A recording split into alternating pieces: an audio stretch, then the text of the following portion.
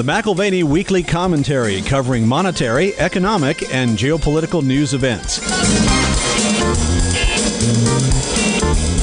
The prop comes at a price, and the price to pay for stability and control of market dynamics is going to be reflected in the currencies. Whether we're ultimately talking about the US dollar, the renminbi, the yen, the euro, if you're not seriously invested in hard assets, you are in trouble. And again, I can't get over the silence on the Chinese bond market issues. We're watching an implosion in real time. The silence is ominous. Now here are Kevin Orrick and David McAlvany.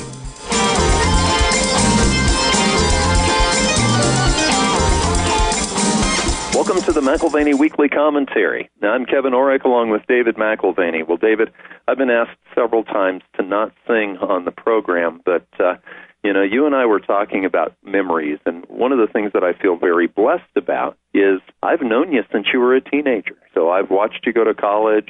You didn't have any interest in the stuff that you have interest in now at the time, but I've watched that. So, just if you would indulge me, there's a song called Memories. I'll just sing the first line. Memories light the corners of my mind. Sorry, I did that for those who've asked me not to sing. Please don't do that. But let's go back to your college days, Dave, because, your dad had a gold and silver firm going back all the way to 1972. And granted, you had interest in politics, you had interest in economics, but honest to goodness, you probably didn't have that much interest as you went to college in the stuff that your dad had raised you with. Yeah, interesting dynamics. We are good friends and love to travel and vacation with them. And if he said, what do you think about basketball? I would say soccer's preferred. So what do you think about baseball? I'd say lacrosse, please. And so when it came to studying, he would say, what do you think about finance and business? And I said, philosophy sounds about right. So I remember when he called me in and he said, Kev, David's going to study philosophy. Can you believe that? I remember that. I can understand the degrees of disappointment. It would be like someone coming in, one of my kids saying, Dad, I've dreamed of studying for 4 years underwater basket weaving. I'd say, well, okay. How do you muster enthusiasm? But I started my bachelor's degree in 1993, and the economy was of little interest to me then. It seemed to me a boring string of numbers and prognostications by people that could barely tie their own shoes. Right. And some of that I still think is true, at least on the shoe tying side of things. As I would soon discover, I did like questions and puzzles and musings on human behavior and what people found meaningful and how they chose to organize their lives. And I was, I guess, compared to the average student, I was more interested in international politics and public policy, having traveled with my dad to a dozen different countries as a boy. And so when things happened there in the early 90s, there was lots to pay attention to. Mandela was released from prison in 1990, elected president in 1994. I paid attention. Just like I remember the year previously, 1989, a business trip to Southern California, sitting in the hotel near Pomona Fairgrounds, and the Berlin Wall came down. I didn't realize the interconnections there in 93. I didn't realize the interconnections between choice and freedom and philosophy and how those things are actually at the heart of economics. I think that's what sort of lit the fire under you, Dave, because you started to see the human side, the philosophical side of economics. And one of the things that everyone knows about the McAlvany family is freedom. Now, freedom is probably one of the number one goals as far as economics goes. So 1993, there were already people who were declaring that America is going to go bankrupt if it continued down that road. Okay, so we're almost 30 years past that. What we've done is we've really moved money from the future into the present over and over and over, and it hasn't caught up with us. So what's your thought on that? Yeah, and this comes back to kind of a process of discovery where I didn't appreciate that within business and finance, within something as simple as an interest rate, there is quite a story. What I didn't appreciate, what I didn't care about, is the way that people and politicians prioritize today's agenda and preferences without considering the long-term costs borne by those who are experiencing the consequences tomorrow. And it may not feel like economics, but there is an element of cost that weaves its way through each choice we make. An actual cost, monetary in some instances or an opportunity cost in others. And it can show up in the strangest ways. Look at the lockdown. Have you noticed the obesity, the childhood obesity figures based on, just the unintended consequence of the lockdown this last year and a half or so? I go back to a year ago when we were talking about blue waves and anticipating the election outcomes, and that was our conversation a year ago at this time. And also about the same time, there was a group of epidemiologists and scientists from around the world who put something together called the Barrington Agreement, Accord, I forget what it was exactly. It's been a long time since I looked at it. But it made an impact on me. I thought, here's a group of scientists whose approach is both practical in terms of getting to herd immunity, as well as clearly based in science. And, from the best schools, from Stanford and Oxford and Harvard. And if you haven't read it, I would go back to it. But one of the things that they address are the consequences of lockdowns for various age groups and taking an intelligent approach, not a one-size-fits-all approach, so that we don't have unintended consequences. And these are scientists, not economists. But I appreciated the fact that they were stretching into the future and taking account of the consequence of choice. Today we can read about the unanticipated cost of our national lockdown. Childhood obesity figures are soaring. They're reaching new heights. And it's a combination of things. It's eating processed foods. It's sitting in front of screens for more time. It's limited access to activities outdoors. But we now have the greatest number of 400-pound 17-year-olds in U.S. history. And that's something to be proud of, I suppose, or not. But, with that comes type 2 diabetes and hypertension and a host of other adult health considerations that are increasingly plaguing children. And so alongside physical health, we have a deterioration in mental health. And this group of scientists anticipated that as well, which I thought was very thoughtful in their part, stretching into the psychological, out of the epidemiological. The issue is our choices today are accruing increased costs to be paid tomorrow. Not all of those costs are monetary.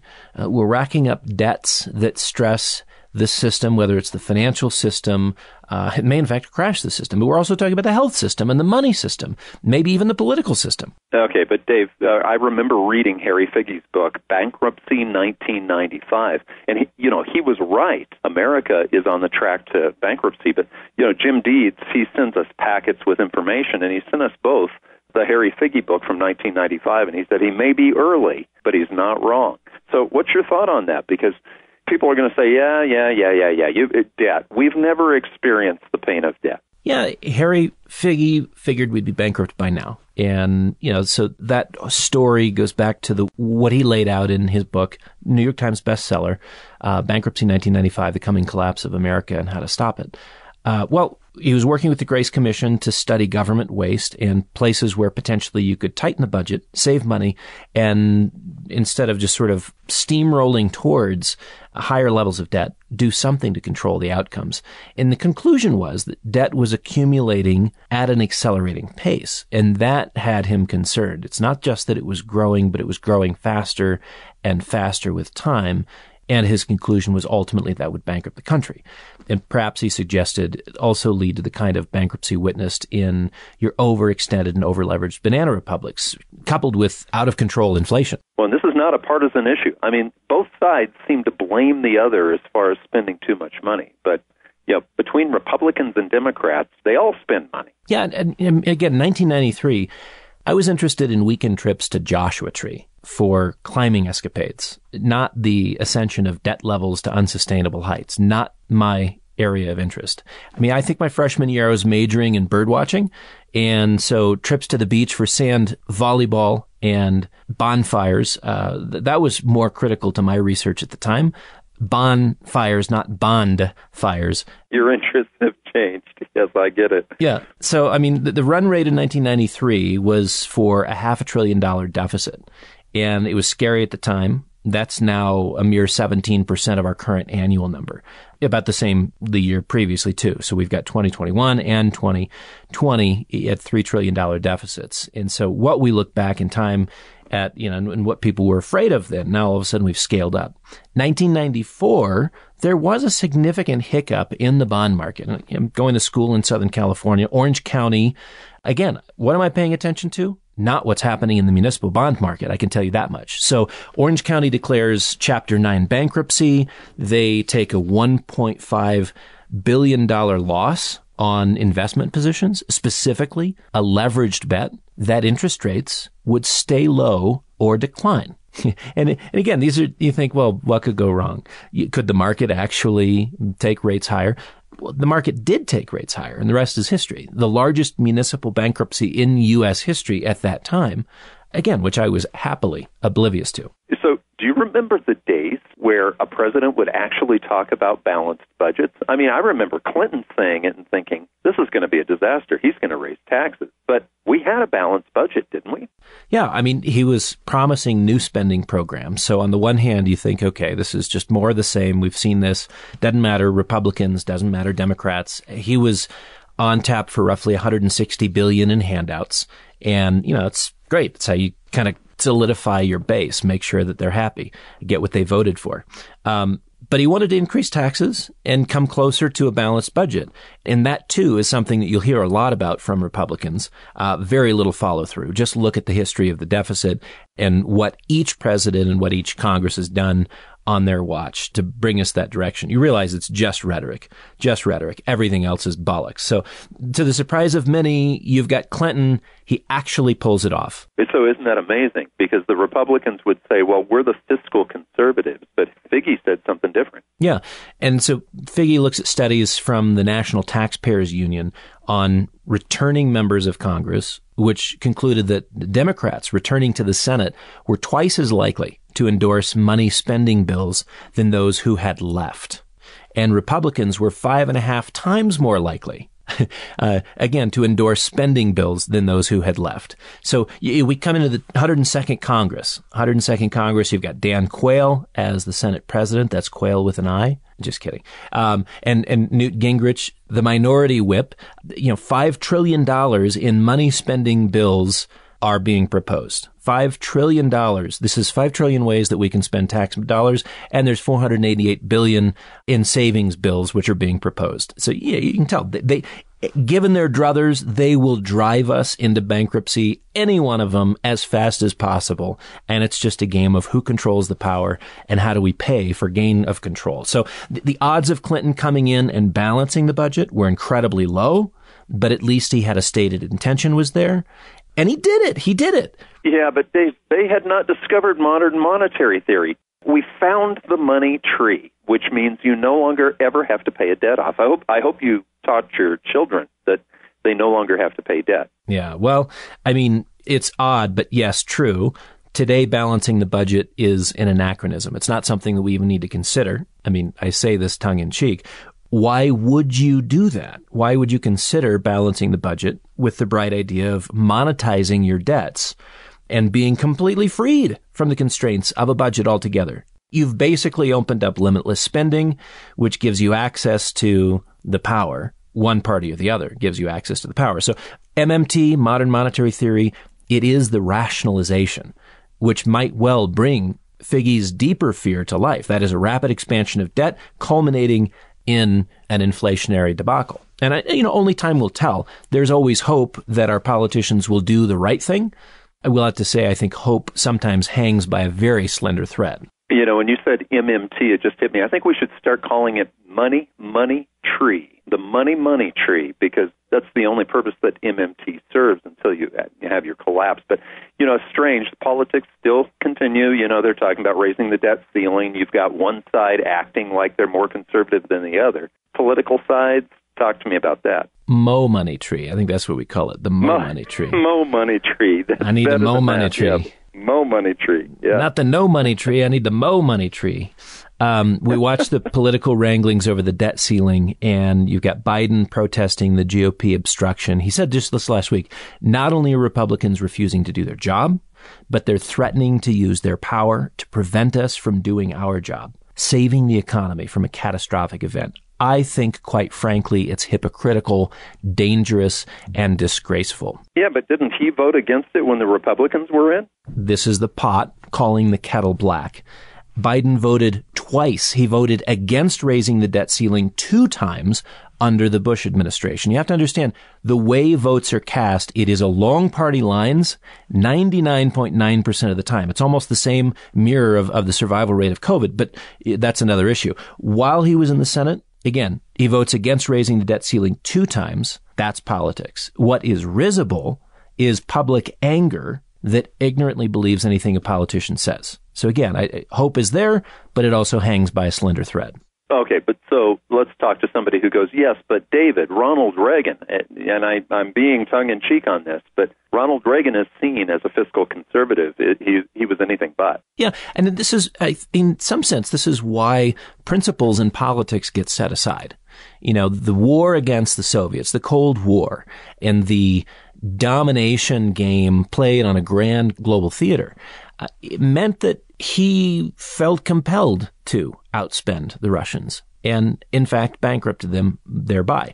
Reagan borrowed and spent more than Johnson, Nixon, Ford, and Carter combined by a factor of 3. In his 8 years. So actually, he spent more than the 39 presidents that preceded him combined. So the increase or the rate of change was notable then, and it's notable now. And you can say, all right, well, that's one of the reasons why we don't have to worry. It was no big deal then. We're still around. Who cares? What we've said in recent weeks in our conversation on excess aggregate demand, I think shines a light on what kind of spending is important to consider and how it's likely to dial up our inflation problems. So let's talk about what kind of spending, because a person would defend, and I would be one of them in the past. I would say, well, you know, the Soviet Union. Reagan had the Soviets to beat, and frankly, he beat them economically with borrowed money. So that was the excuse. That was the type of aggregate demand that was created at the time. That's right, but it wasn't aggregate demand that created a tremendous amount of inflation. He was in the race with the Soviets. Military spending was the target. As we've said before, that may put money in the pockets of the military-industrial complex, but those privileged members of the 1%, coincidentally, in the military-industrial complex, don't spend. They don't spend enough of their savings to move the economic needle. Where the money goes indeed does matter. So going into the hands of families living paycheck to paycheck is a direct infusion into the economy. This form of demand stimulus is more inflationary than Reagan-esque military spending or even Obama-esque financial bailouts following the global financial crisis. And that's an important note, because when I, mockingly say, Dave, we've never really experienced the effects of all the debt that we've created, the truth of the matter is that debt gets paid with high inflation at some point. Well, I think it also neglects the fact that we've been in a long cycle of interest rates and the cost of capital being in decline. At least a few times a year, we talk about the U.S. interest rate cycle and the fact that in either direction, either up, where interest rates are increasing, or down, where interest rates are coming down and the cost of capital is decreasing, those cycles, the shortest in 200 years of interest rate history, thanks to Louise Yamada and the studies that she did with Solomon Smith Barney years ago. 22 years is the shortest interest rate cycle in U.S. history. The average is about 36. We're pressing 40 right now. We're beyond long in the tooth in terms of this interest rate cycle. So we've been able to accommodate an increase in debt as the cost of capital has been in decline. That is a circumstance which is not duplicatable, nor, if we're talking about sustainability, if we're talking about that favorite buzzword of the day, all of the projects that we've put in motion that have taken for granted cheap debt may not work in an environment where the cost of capital is increasing. So that kid who was just going into college in 1993, who loved beach volleyball and bonfires, that kid at this point is interested in economics. And I'm very interested in bond fires as much as I am bonfires. So, as it turns out, 30 years later, the economy is fascinating because it's the centerpiece of choice, decisions, coercion, freedom. And you see in real time the actions of individuals played out in the pricing of asset prices and risk markets. And in 1993, living in the moment was pretty exciting. Anticipating the future would have to wait. I wasn't sure even what I was going to major in, halfway through my second year. The future is now, and debts are no longer in the bankruptcy 1995 range, where Figgie would have said, look, 10, 13, 14 trillion dollars, and we're doomed. We're at $28.8 trillion and rising. We're going to exceed $30 trillion next year. And off of these levels, with the economy that we have today, I'm horrified to think what tax increases would be necessary to balance the budget. I recognize that nobody cares about that anymore. We've got a new theme going on, which is print and pay as you go, monetize all pieces of paper and every obligation. Keep in mind that budget cuts are a form of political suicide. So if we are going to see anything reasonable come into the equation, it's not going to be on the budget cutting side. It will have to be on the tax side. And you can see it already. Redistribution is a priority. Social justice is a priority. Counting the costs of each and all policy commitments, that's not really a priority. It seems that everyone is counting. Everyone in the market is counting on interest rates staying perpetually low. You talked about the interest rate cycle.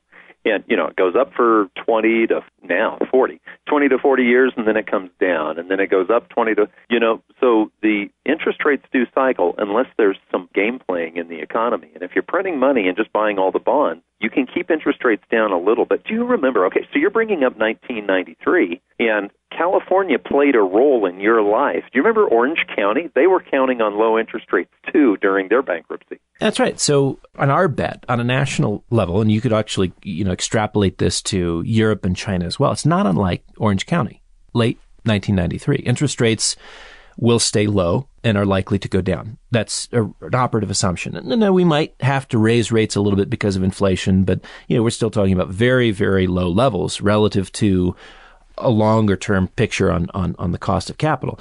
The business community has bet on low rates. Municipalities have bet on low rates. The federal government has bet on that. Speculators, risk parity traders, they've bet on low rates. Some actually depend on that as a way of hedging equity risk. So can't you guarantee gains? I mean, there have been people in the past that have guaranteed gains based on the thought process that they can control it. There was a very simplistic set of assumptions that went into the Orange County debacle. Not a particularly sophisticated guy running the show, Robert Citron. Very few people remember Robert Citron. Municipal employee who was fired and disgraced for popularizing a portfolio position that, in his view, couldn't lose until it did. Yeah. And frankly, Wall Street was only too happy to feed this idea. Merrill Lynch fed billions of dollars into that portfolio, profited handsomely. There is not one Robert Citron today, but tens of thousands. You've got political party functionaries. You've got municipal flunkies. You've got treasury market makers. You've got congressional baboons. They all seem to share in common Citron's portfolio positioning. Rates are going to stay low and likely head lower, and we'll all continue to make a lot of money. Isn't that nice? That's nice. Okay, so I'm going to ask you a question. Was Harry Figgie right? Are we bankrupt at this point, or are we just masking it? Yeah, I mean, technically, yes. Practically speaking, no. The game goes on till some event occurs and a vast reappraisal comes into play. So a minor bump in interest rates quickly annihilated one of the wealthiest municipalities in America. And we're talking about a bump, right? 1994 was not resetting the trajectory of the cycle. We were coming down from 1982. We've continued lower and lower and lower still. We're talking about in the scheme of things, a fairly insignificant bump in interest rates in this longer-term secular down cycle, right? A minor bump in interest rates annihilates one of the wealthiest municipalities in America. And of course, excessive debt played a leading role long before interest rates did. But minor bumps in the cost of capital don't sound like the stuff of bankruptcy, but perhaps we should discuss how minor sometimes turns to major. In discussing China, it's not an exploration in financial hyperbole. It is a real-time expose on excessive leverage and a massive, let's call it Citronian bet. Not for a few million people, but for a large swath of the global population. Now, sadly, the Chinese story is our story too. And Europe's debt proliferation and saturation is a global phenomenon, accumulating at record low interest rates and dependent on rates staying near 4,000-year lows in order for the wheels to not come off. And that's what makes us so different right now than 1993 as well, because the average American doesn't even think about the Chinese bond trader. But right now with China, the size of their debt, that's going to affect us. Yeah, the Chinese, like the American bond trader and the European central banker, have believed that rates were a matter of edict and not market vote. Perhaps there is a shade of citron there too, that somehow it's all going to be controlled and all turn out just the way we've planned it to be. Well, remember talking to Richard Sila, and we explored, this is also about a year ago, exploring his tome on the history of interest rates. It was co-authored by Sidney Homer. Yeah. Well, Homer said sooner or later, every generation is shocked by the behavior of interest rates. And I'm wondering when that happens. One of the shocks that we've had already, Dave, is for the first time in 4,000 years, we have nominal interest rates negative. Yeah, we should be shocked by how low interest rates have gone. But oddly, we're now conditioned to believe, and this is sort of a neo-Keynesian, neo-Wixelian reshuffling of the natural rate of interest, but we've been conditioned to believe that what our generation should be shocked by, again, this is negative nominal rates, deeply negative real or inflation-adjusted rates, that's normal. And not only is it normal, but we can extrapolate that into the future. This is the state of play. Whether we look at things from the viewpoint of business finance or balance sheet construction at both the corporate and now national levels, we're talking about a dependency, a precarious dependency on the ability to roll over trillions in debt on favorable terms. I'm thinking out loud, Dave, that an interesting study, if a person wants to go back and look at history, is the finding of the Rosetta Stone. It's fascinating because it was literally, before that, Egyptian writing was just hieroglyphs, okay? And they had no idea really how to translate them. There were various interpretations. Are these pictures that represent something? Are they sentences? Are they phrases? And then the Rosetta Stone was found, and it had multiple languages interpreting one of the messages on one of the sides. There were two other languages interpreting it. So it was an amazing find for the person who's listening to this commentary and saying, how in the world can I keep up with all this stuff, and how do I interpret it? Don't you think, like the Credit Bubble Bulletin with Doug Noland and these people who've spent their entire life trying to translate the hieroglyphs, that seems to me like an obvious. Absolutely. Well, it was 1996 that I was in London at the London Museum when they've got the treasures of the world there, and behind a red cord is the Rosetta Stone. Today it's behind glass. I think I know why it's behind glass, because when it was just behind a red cord, the temptation to touch said stone was too great for some people. Some people, I don't know who that would be, but for some people, yes. people, yeah. So yeah, last week we talked about the Credit Bubble Bulletin. You should be reading Noland every week. Why does that tie to the Rosetta Stone? Because to me, the Credit Bubble Bulletin is a very important chronicle of this chapter of financial history, and reading it provides a real-time look at the equivalent of a financial Rosetta Stone, an interpretation of the data so we understand what is actually going on. There's a lot of data, and it is important, but it needs context. And Doug has made another transition in his career here recently. He's witnessed the shift from theoretical risk buildup to collapse. And he's seen this numerous times. And it would appear by the continued move in sovereign credit default swaps, the pricing of insurance on Chinese sovereign bonds and a variety of other sovereign debt as well.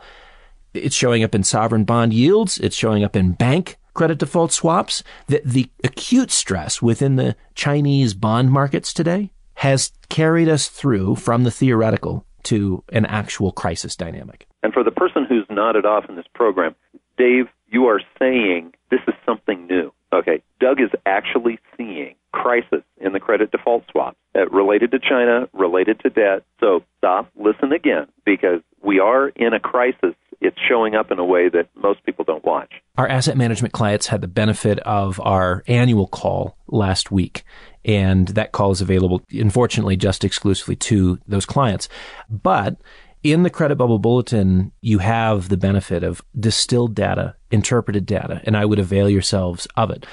On our weekly call starting Monday, Doug started out by saying 1998. I remember it like it was yesterday. I remember when the credit default swap market started to price in Russian default. And this was 1998. As soon as CDS prices started to move, I said, this is it. It's done. We're done. And it was only a matter of weeks before things began to unfold. And the Russians did default. Of course, that led to a whole series of issues within the U.S. financial markets, with long-term capital management having taken a leveraged bet and coming close to sinking the entire global financial system. So is Evergrande the new LTCM? I don't know that they're the next LTCM, but there are concerns within the credit default swap market which are becoming more apparent. We're not in a crisis mode, but we've also seen moves here in the U.S. within the investment grade bond market and high yield, and specifically with credit default swaps. Now also with U.S. bank CDS, which are beginning to move. And again, they're suggestive that sophisticated money doesn't like what they see. It's not panicked, but it's very concerned. So Evergrande is one company where panicked is 100% accurate. And it's only one company. We understand that. It's huge. There's $300 billion in liabilities, so that is massive. But on its own, if containable, as a credit calamity, is manageable by the PBOC. The issue becomes contagion. Contagion's a factor which raises the stakes, raises the cost, raises the odds of systemic failure because, again, it's spread beyond a small, localized issue. This is no longer theoretical risk either. And we'll talk about this more in just a minute. Okay, so maybe I overstated. Maybe we're not in the crisis. We're seeing signs of a potential crisis. But Ray Dalio, he's trying to paint over this and say, no, this is the deleveraging out of Evergrande. It'll be calm. I think when he was writing up those comments, he must have been listening to the Grateful Dead or something. I mean, it just didn't even sound. The concept of beautiful deleveraging when talking about the Evergrande sell-off and it not being a concern at all, I found to be somewhat preposterous. It's a little like Smokey the Bear suggesting that an untended fire is fine. Now, granted, the wind is picking up, but it's not a concern. Not yet. So you've got Evergrande's debt, which now trades at 19 cents on the dollar at a yield of over 75%. I can now give you a list of a dozen other Chinese developers with billions of dollars in debt due this year and next year as well. And they're trading between 20 cents and 83 cents on the dollar with yields from the teens to the 60 to 70% range. So again, this is no longer an issue which has been contained. There's nothing beautiful about this deleveraging. Oh, but if they could save Evergrande, and if you could consistently get 75% yield, hey, that's almost too good to be true. How come Wall Street? I mean, we talk about these things, and when you've got a company like Evergrande that's paying 75% on their yield, I mean, that's a bankrupt yield. How come we don't hear it from Wall Street? Yeah, that is amazing. The most amazing aspect in the last 48 to 72 hours has been the news flow. Wall Street firms are saying nothing. Main Street media has been virtually silent, and we're on the edge of what may be the next global financial crisis. Silence. Kaiser Group, it's another property developer. On the 1st of October, it traded at a yield of 20%, clearly under stress. Last Friday, 36%. Today, 43%. That is a yield. When all this is done, Kevin, I hope that you remember, that our listeners remember the collusion of Wall Street and the media, which were blacking out the news feed so as to paint a prettier picture, whether for their own political objectives or while doubling down on speculative bets. But supposed sophisticates are replaying the citron stupidity. It starts with debt. It starts with the promise of easy gains, and it ends in tears. One of the things you said earlier that Homer had said was the interest rate shock. And are we right on the precipice of an interest rate shock? I mean, you're talking about 75% rates with Evergrande and other Chinese firms. Does this spread like a contagion? Yeah, the rise in rates within the developer bond universe is consequential for an industry that has relied on borrowing for growth and requires the rollover of that debt on reasonable terms. Again, we said reasonable terms in order for the game to continue. These are game over terms, not reasonable terms. Higher rates at this, rarefied air, not reasonable at all. So no, this isn't Lehman, but it's potentially bigger. You have a destabilized backdrop. You have a destabilized backdrop for global trade, That's in play, which we've spoken of in terms of the supply chain issues, not going away quickly.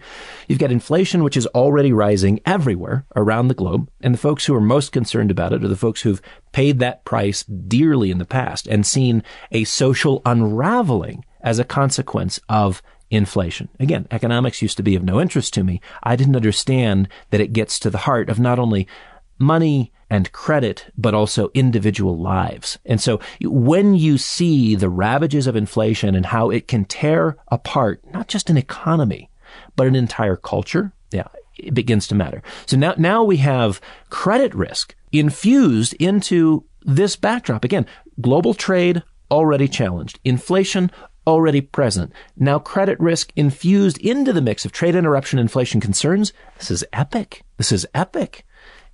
I hope you're prepared. Something that's so hard to get our head around is the size of leverage. I'll bring it home to a conversation I had with a doctor client of mine, really sharp guy. But we were talking about the global financial crisis 13 years ago, and he's a doctor. He doesn't know anything about stocks and bonds, or he doesn't claim to. And he said, Kevin, I had $30,000 at the time. I mean, he was just building. He's a young doctor. He's done well for himself since then. But he said, I had $30,000, and when the stock market came down, I checked to see if I had lost anything. And he said, I lost everything, all $30,000. He said, that was all I had saved at the time. He says, then I realized when I called my broker that the cost of margin is very high. How do we get our heads around the size of the leverage we're talking about? Yeah, because if you go back to the global financial crisis, you're talking about initial hiccups with a couple of funds totaling about $400 million. Million with an M. That's still in the vernacular. We know what million is, even though it's paltry. But $400 million in issues and concerns impacting hundreds of billions of dollars globally. Now we have one company, which is hundreds of billions of dollars in play. And yes, it has implications into trillions. Nomura Securities' most recent estimate suggests that we have all failed to appreciate the scale of the leverage involved in the Chinese property markets. They suggest the number is $5.2 trillion of debt. $5.2 trillion of debt tied to property developers in China. $5.2 trillion in a failing sector. $300 billion is absorbable by a government that has over $3 trillion in exchange reserves, specifically the Chinese government, the PBOC. But the scale of the bubble bursting at present is sufficient to overwhelm the resources of the PBOC and trigger something worse than the global financial crisis. We're talking about scale unimaginable. We've never done this before, not in human history. But to look and say the global financial crisis of 2008 and 2009 was really no big deal, we'll only be able to say that with time passage and reflection back. But here we have, again, hundreds of billions in play on trillions of dollars in assets, which are potentially compromised, versus 400 million with hundreds of billions at risk in the last cycle. A couple of weeks ago, we had Bill King on, which is always a favorite, but, the cost of paying for stability and control, because, Bill King, with his experience, he can watch, and he's like, every time the stock market wants to correct down, which it really does, somebody comes in, whoever that somebody is, comes in and makes sure that doesn't happen. But Dave, there's a price. Over time, you can pay for stability. For a short period of time, you can print money. You can buy bonds with that printed money, but there's a price, isn't it? Yep, the prop comes at a price. And the price to pay for stability and control of market dynamics is going to be reflected in the currencies. Whether we're ultimately talking about the US dollar, the renminbi, the yen, the euro, if you're not seriously invested in hard assets, you are in trouble. And again, I can't get over the silence on the Chinese bond market issues. We're watching an implosion in real time. The silence is ominous. The art of redirection is in play. The bazookas, both monetary and fiscal, sit at the ready. And again, if you want the best evidence for when things are coming unraveled, watch the currencies. The RMB blowing up. The yen continuing its already 9% decline for the year. The euro, the dollar, coming under pressure because the only way to solve these problems, the scale of these concerns in the credit markets, is with a massive inflation. So 1993 was a long time ago. 1995, that bankruptcy never happened. Maybe it never will. Again, of critical importance is to watch the currencies and watch the inflation in each locale. You've been listening to the McAlvany Weekly Commentary. I'm Kevin Orrick along with David McAlvany. You can find us at McAlvany.com, McAlvany.com, or you can call us at 800-525-9556. This has been the McAlvany Weekly Commentary. The views expressed should not be considered to be a solicitation or a recommendation for your investment portfolio. You should consult a professional financial advisor to assess your suitability for risk and investment. Join us again next week for a new edition of the McAlvany Weekly Commentary.